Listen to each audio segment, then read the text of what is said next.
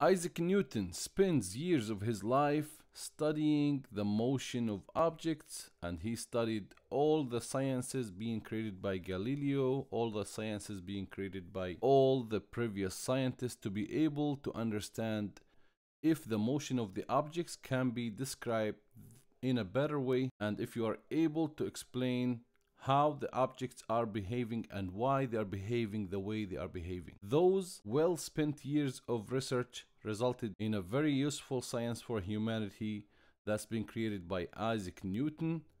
He created Newton's first law of motion, Newton's second law of motion, Newton's third law of motion.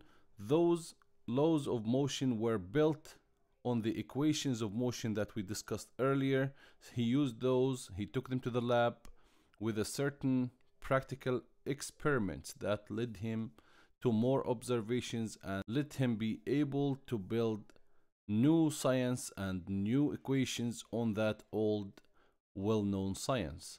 After that, he even came out with the description, an initial description of how the universe works in terms of planets, why the moon is moving the way he is moving, and why all the planets, including Earth, are separated in certain distance to each other while they are in a certain orbits and rolling around the sun, and all those details. And he came out with the first description of gravity. He was able to describe the forces of gravity between the planets in the universe, regardless if those equations been used until today in terms of gravitation or not. But he came out with something that helped humanity understand better how things are moving and why things are behaving the way they are behaving in terms of what is well known in the scientific community as the mechanical description of the universe. So let's study together the Newton's great first law of motion. Some of those laws could be very obvious to you and you know it by common sense, but the trick is capturing that common sense into a well-measured equation and through experimentation that will prove that the equation you're putting in is an equation that makes sense and actually describing the real motion of that object. Newton's first law saying, if you have an object that is sitting in a certain place, that object will be stand still in that place until a force will affect on it and move it to another place.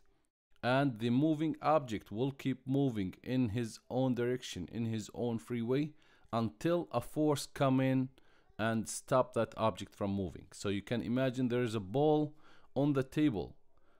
You sit it and you settle it down on the surface of the table. That ball will stay there unless somebody moved the ball with a certain force, or somebody moved the table with a certain force that will move that object from his standstill position. In this case, the ball will stay on the surface of the table as long as the world stands, as long as there is no force affecting on it.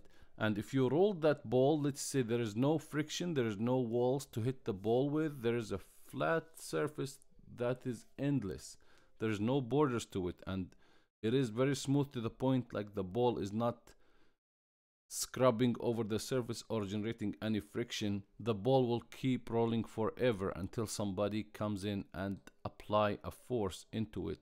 In short story, until somebody hold it or stop it from moving. So the moving object will keep moving unless a force will stop it. And a stopped or stand still or an object at rest will stay an object at rest until a force comes in and move it out of this state. You can see here there's a person standing in the yard. That person is not applying any force, he's not exerting any velocity, he's not doing any displacement. He will keep standing there unless somebody comes in and push him, or there's a wind flowing, or there's an earthquake or something like that. So a standstill person having zero force and zero velocity. But if this guy is moving, he gave it an initial force, or he's moving through a constant speed. If there is no net force will stop him from moving, he will keep moving at that speed forever. We see here always when we say a force, that means, of course, as you studied the force as a vector, we took here F net or resultant force all the time. So an object moving there need to be a force that is stronger than the force he's moving with or the speed he's moving with to be able to stop him from moving. So if the F resultant or F net equals 0, in this case the delta V for the standstill person or standstill object will be 0. And if the F net is 0 with a constant speed, then the V will be constant, and again delta V would be 0 anyway because the speed is constant. There is another term, physical term, that is related to the first equation by Newton to describe motion, that the object has an inertia. When you say the object will stand still until a force affects him, that thing that keep him stand still called inertia. And if the object is moving, it will keep moving unless something else or a force that will stop him. What keep him moving? That's what we call inertia. When you hold a bottle of water, there's a water into it, and you spin it for a little bit, then you wait on it, you will see the water keep spinning. Why it keeps spinning? You already stopped applying force on it. That is the inertia. Inertia is a simpler term for the mass effect of the body motion. Don't be confused. So if I want to tell you, how do you describe the inertia of a coin, like in this case a standstill object? What is his inertia while he stands still? If I put the object above a cup that is empty, there is a plate or a paper above it, then you put the coin in the center. If you pull that plate, assuming you didn't apply any force on the coin, you pull it very fast, the coin will fall down and be stand still on the base of the cup. That is because of inertia. The object don't want to move unless there's a force affecting on it. In this case, the object was sitting on the ground. Gravity is pulling him down to keep sitting down on the floor or on the plate in this case. When you pulled out the plate, well, he want to sit on the next surface that will keep him sitting still without a motion. When you are in a vehicle, you can experience inertia in its purest form. So let's say you stand still at the traffic light, then you push the gas, the vehicle start to make acceleration, then you will feel your body pulling you backward. That's because your body mass is stand still, but the vehicle mass is being pushed by the force of the engine. In this case, your body wanna keep at rest or keep in his position, but he can't because he's part of the car system in this case. So the car will pull him backward towards his seat. If you go on a curve, you can feel that there is an external force pushing you outwards to be going in a straight path, but you fight or resist that and you keep turning, but your body will swing away from his center because of the inertia, mainly caused by the mass of your body.